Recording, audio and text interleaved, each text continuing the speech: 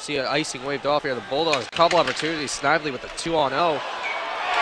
Petrowski rings it off the post, and the Bulldogs level it. It was a dump from behind and a beautiful centering feed in front. We are tied at 1.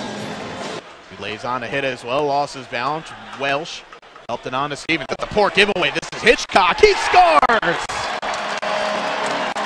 Low wrister goes wide. That was Garcia. Now Yale has a chance to win it here. The 2-on-1. Snively and DeMonis. Snively. He scores, and the Bulldogs win it in overtime.